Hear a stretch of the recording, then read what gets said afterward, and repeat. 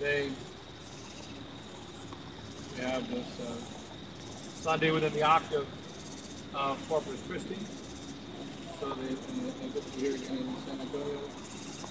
And the epistle here for this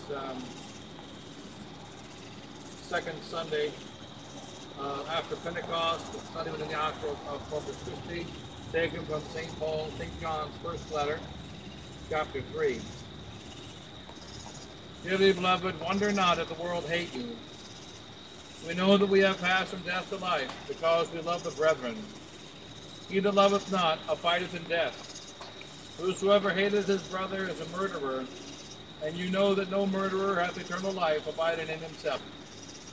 In this we have known the charity of God, that he hath laid down his life for us, and we ought to lay down our lives for the brethren. He that hath the substance of this world, and shall see his brother in need, and shall shut up his bowels from him, how doth the charity of God abide in him? My little children, let us not love in word nor in tongue, but in deed and in truth. In the Gospel, taking that according to St. Luke chapter 14. At that time Jesus spoke to the Pharisees this parable. A certain man made a great supper, and invited many. And he sent his servant at the hour of the supper to say to them that were invited that they should come, for now all things are ready. And then began all at once to make excuse. The first said to him, I have bought a farm, and must needs go out and see it. I pray thee, hold me excused. Another said, I have bought 5 yoke of oxen, and I go to try them.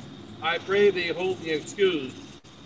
Another said, I have married a wife, and therefore I cannot come. And the servant returning told these things to his lord. And when the master of the house, being angry, said to his servant, Go out quickly and into the streets and the gates and the lanes of the city, and bring in hither the poor and the feeble, and the blind and the lame. And the servant said, Lord, it is done as thou hast commanded, and yet there is room. And the Lord said to the servant, Go out into the highways and the hedges, and compel them to come in, that my house may be filled. But I say unto you that none of these men that were invited, shall taste of my supper. Those are the words of today's Holy Gospel.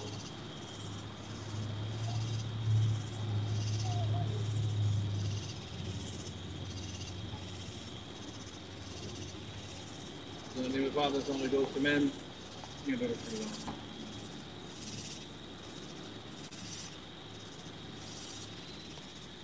So in any case, in this octave of this Holy Eucharist, Feast of the Eucharist, we have the consideration of the seriousness of the Holy Eucharist. And 2 serious considerations. One of them is taken from the scripture reading today in the Holy Breviary. And we read in the Old Testament, and we read about the battle of Ophni and Phinehas, who wanted to fight against the enemies of God, to fight against the Philistines. And the Philistines fought against the 2 priests, and they lost many thousand men, several thousand men at battle. And so the 2 priests then said, We will fight again on the morrow, but this time we will fight with the Ark of the Covenant. So they went and they got the Holy Ark of the Covenant, which David had carried into battle. And whenever this Ark was carried into battle, it brought victory to the Jews. And they brought the Ark into the camp of the Jews. And the 2 priests, Ophni and Phinehas, they saw that the Ark of the Covenant was brought into the camp for them. And the Philistines heard the great cry in the camp of the Jews. And they said, Why are they so happy? We defeated them in battle today.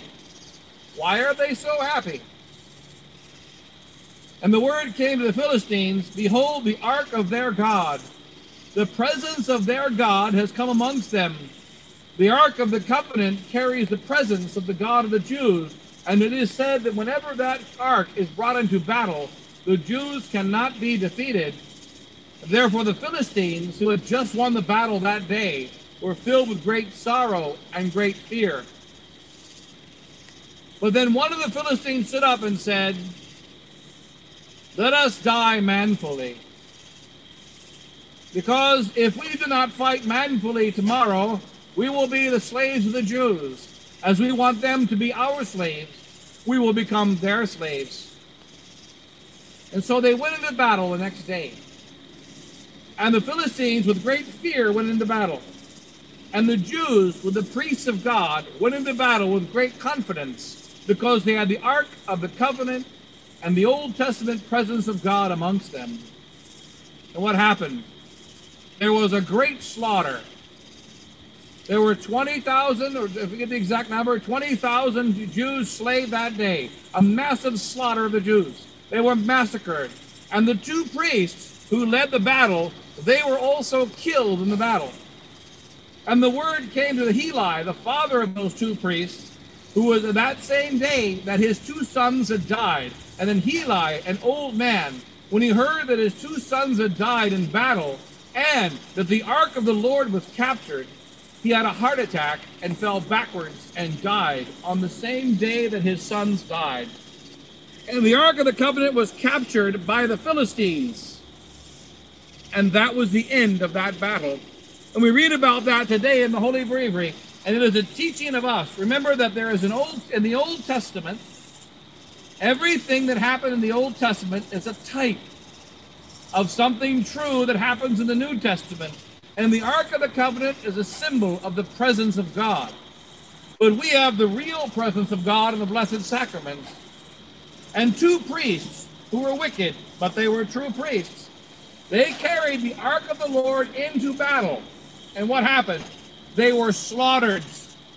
It was a complete massacre. And not only were they slaughtered, but they were slaughtered by enemies that were terrified, enemies that thought they were going to lose. Why did they lose the battle? Because they carried Christ into battle. And they were the enemies of Christ. They were carrying Christ into battle, but they were wicked priests. And this is a type of receiving Holy Communion unworthily.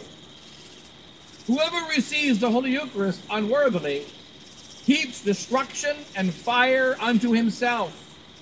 And therefore the Church teaches that St. Paul said, "He who eats, let him eat. But let him know that if he eats of the body and blood of Jesus Christ unworthily, eats unto his own destruction and not unto his own life." There are many souls today that say they need Holy Communion, and they do not realize that as they receive Holy Communion, not the friends of God, every time that they receive the Holy Communion, they eat unto destruction of their own souls. And this is the warning of the Scripture. And then there is a warning of the New Testament, which is taken in the Gospel and the Epistle today. And St. John gives a warning, is what must be inside of us if we are the followers of Christ. First of all, St. John says that do not wonder, brethren, St. John, the apostle of charity, dearly beloved, wonder not if the world hate you. We know that we have passed from death to life, because we love the brethren. He that loveth not abideth in death. And here St. John reminds us, who does not love, if I do not have love in my heart, if there is hatred in my heart, if love is not in my heart, then I abide in death. Who does not have love in his heart abideth in death. St. John has these most serious words. Why? Because what is the greatest gift that our Lord Jesus Christ gave us? It is his own flesh. He said, "My flesh is meat indeed. My blood is drink indeed." Now, why did his flesh come to this earth?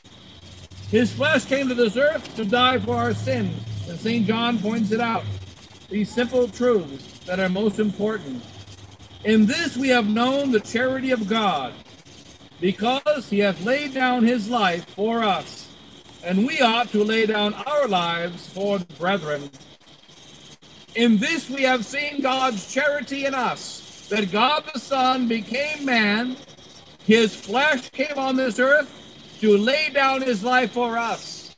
Therefore, the most sacrilegious thing that we can do is to have hatred in our hearts for our brethren, to have hatred in our hearts for anyone inside of our hearts, and then to receive the Holy Eucharist.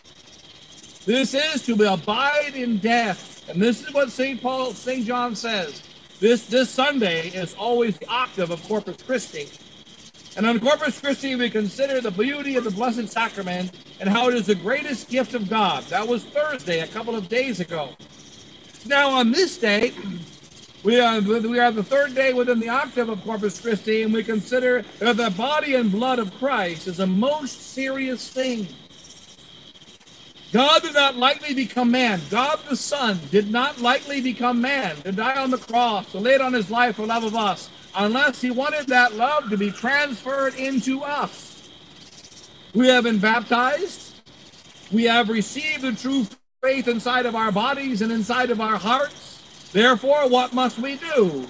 We must be ready to lay down our lives for our brethren. And this is a great struggle for us. We must be ready to lay down our lives for our brethren. So therefore, remember the most sacred seriousness of the most blessed sacrament. It demands of us, it requires of us a sacred charity by which we love our brothers. And what did our Lord Jesus Christ say on Holy Thursday night? Love one another as I have loved you. This is the new commandment, that you love one another as I have loved you. And what does that mean? To love the unlovable, to love those that are crucifying us, to love those that hate us, to love those that stone us and crucify us. This is our requirement in Christ. And it is not a request, it is a demand. And remember that when St. Stephen died, the first one to die, the friend of our Lord Jesus Christ, he's the first martyr. And what did St. Stephen say as he was being stoned to death by his enemies? What did he say? He said, Lord, do not lay this sin up to their charge, but let them be forgiven. And the Lord heard the prayer of St. Stephen, and the most wicked man that stood in that crowd was Saul of Tarsus. He had a great wickedness in his heart. He had a great hatred not only of St. Stephen, but of everything St. Stephen stood for. He had a hatred for Jesus Christ. He had a hatred for all of Christianity, and he had made a vow that he would devote his life to destroying the followers of Christ. And what happened to Saul of Tarsus? Because of the prayer of Stephen for his enemy, Saul of Tarsus, Saul was knocked off of his horse by the power of God and by the prayer of St. Stephen. And Saul said, and Saul heard a voice and from heaven saying, Saul, Saul, why persecutest thou me? Why do you persecute me, Saul? And Saul said, Lord, whom do I persecute? And Lord Jesus Christ said to Saul of Tarsus, I am Jesus of Nazareth, whom you persecute. Now remember on the day of judgment what's going to happen.